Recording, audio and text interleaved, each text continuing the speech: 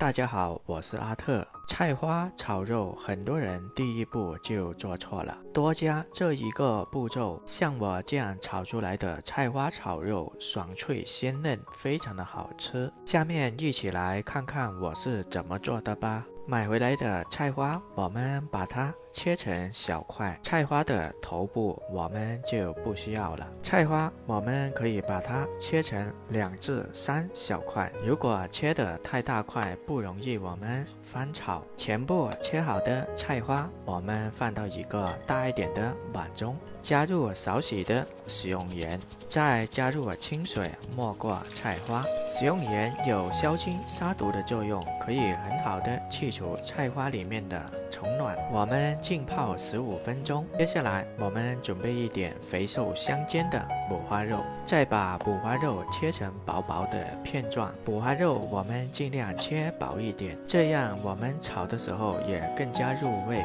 也不会油腻。全部切好的五花肉我们放入一个碗中。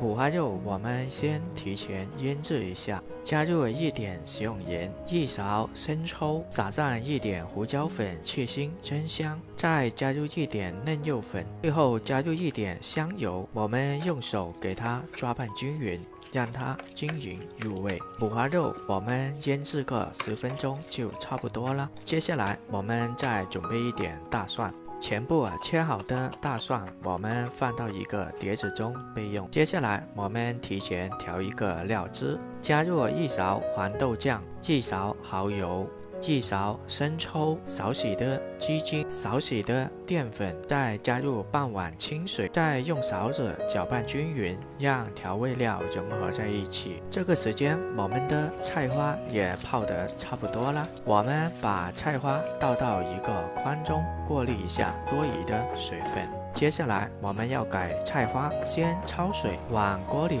加入适当的清水，水烧开后，我们加入1勺食用盐和1点食用油，把菜花加入锅中焯水30秒左右就可以捞出来了。加多这一步骤，这也是菜花爽脆好吃的关键。接下来我们再次烧油，先把腌制好的五花肉放入锅中炒出多余的油脂，这样五花肉吃起来也才够香，不会太油腻。炒出多余的油脂后，我们再把蒜末加进来爆香，翻炒几下，我们再把菜花加进来，先把菜花翻炒几下，再把调好的料汁加进来，开大火翻炒2分钟，把菜花炒熟，炒入味，炒香。